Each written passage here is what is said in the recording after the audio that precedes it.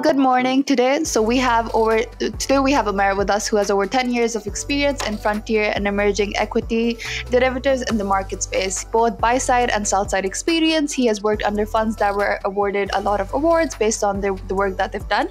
He's also had experience working with Morgan Stanley, which is one of the top companies in the world. But other than that, he started his own company called Abhi, which is on a mission to make Pakistan much more financially inclusive. Let's welcome Amer on 10 Minutes of Hiding Wisdom. Hi, Amer. How are you doing today? Good, thanks. I'm How are you doing? Good. How have things been, especially with the pandemic and everything? How has your company been? Has your company been growing? How has the change been? Yeah, it's been.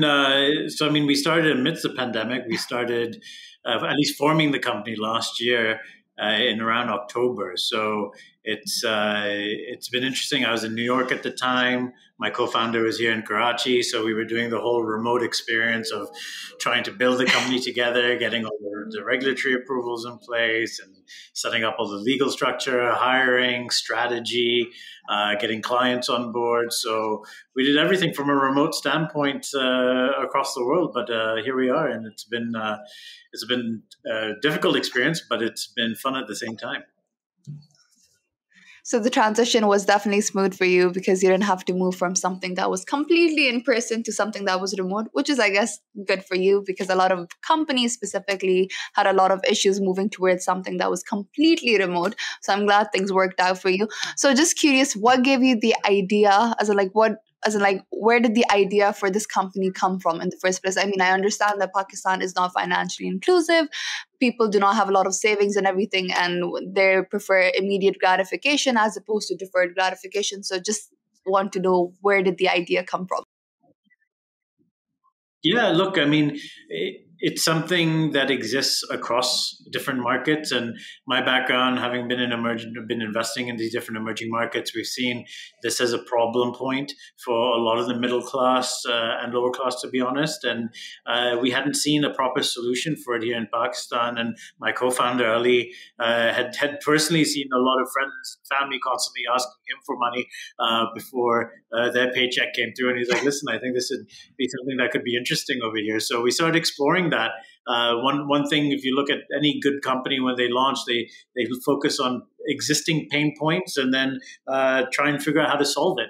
So this was something that we said, is this a pain point in Pakistan? And after meeting with numerous people and companies, we came to the realization that it is.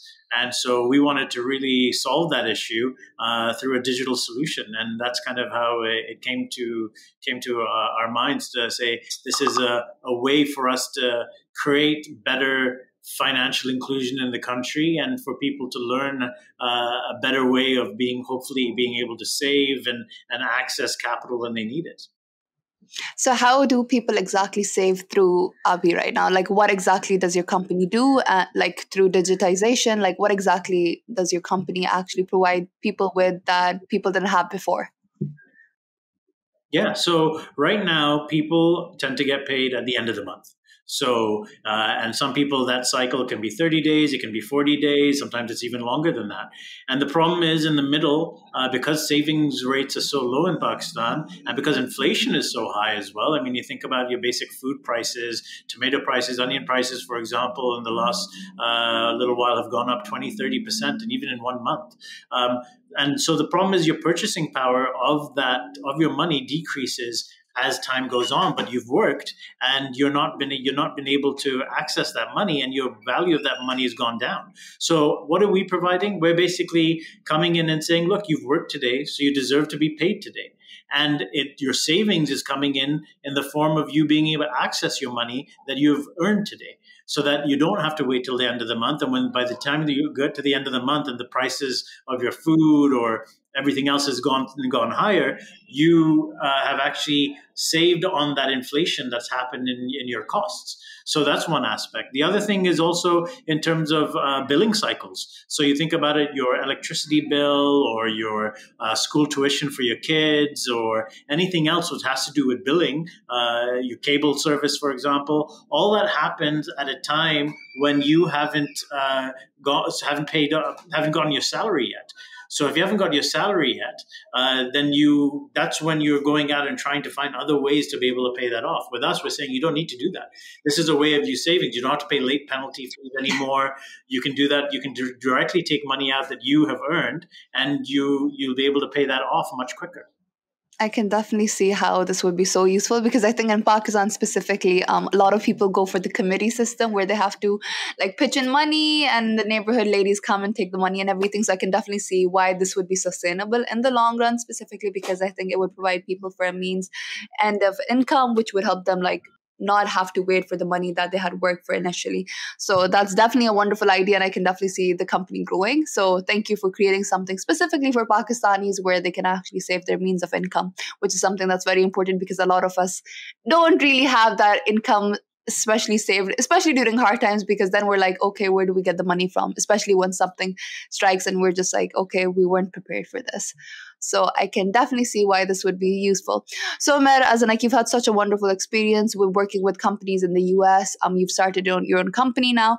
So I would love to hear from you regarding any advice that you have for job seekers out there, specifically in how to get that dream job that they've always wanted. Like what would be some key advice that you would have for them in order for them to increase their chances of getting that dream job? Yes, look, I mean, be courageous and get your foot in the door.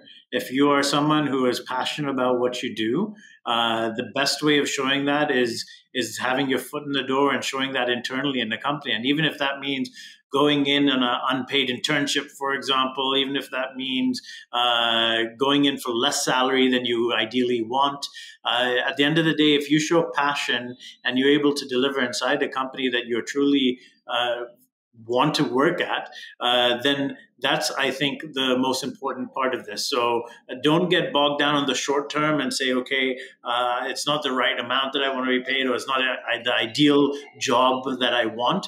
But if it's in a company you really want to be in, or it's in an industry or space you really want to be in, your passion will show that, and you will be rewarded for that over time. So get your foot in the door.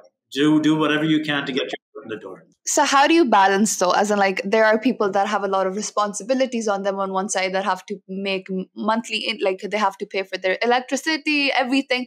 And then there are people that want to pursue their career, which why not pay a lot? So how do you balance the two in order to find the right stepping in where you can actually be like, okay, I'm pursuing something that is my passion, that's not paying a lot, but then I have to make sure that I can pay for my house or stuff like that. Like, so how do you find the balance? Yeah, I think constant hustle. I understand it's hard, especially for some people who have responsibilities, etc. So try and set time aside, for example, with apart from your other ways that you need to make income to be able to meet your bills. But other than that, set some time aside with the company that you want to work at or the place you want to be at, and contact someone who's there and start building that relationship. Start spending an hour, for example, a week with that person. Just even if it's sending them an email saying, hey, I have these ideas around how I would be able to help, or areas I'm seeing what you're doing over here, and this is something I could improve on, or this is something interesting I've read. It shows your keenness and passion towards that industry or company that the other person is in. So then you're slowly building up that relationship. Relationships are the most important part. As when someone else on the other side who is looking to hire someone finally, then you'll be top of mind. Like, okay, we were looking to hire now, and this person's been keenly engaged with me on a weekly basis. And sometimes they won't reply. Most of the time, they probably won't reply. But at least you'll be top of mind whenever there's a position open. So I'd say one thing is, that's true. Don't have any ego. Don't have any ego about it. Just keep on pushing, and it'll work out in the end. That's true. I think a lot of people, specifically when they reach out to someone and they don't get a reply, they take it personally, when it's just like people are busy. Everyone has something going on with them. So you just need to stop taking things personally. So thank you so much, Amar, for sharing this. It was lovely hearing from you regarding your company. And I can definitely see your company going places, specifically because it definitely has a mission and a purpose to help people. Our time is up. It was a pleasure having you as a guest, Amar. Thank you so much. Thank you, Manal. Thank you.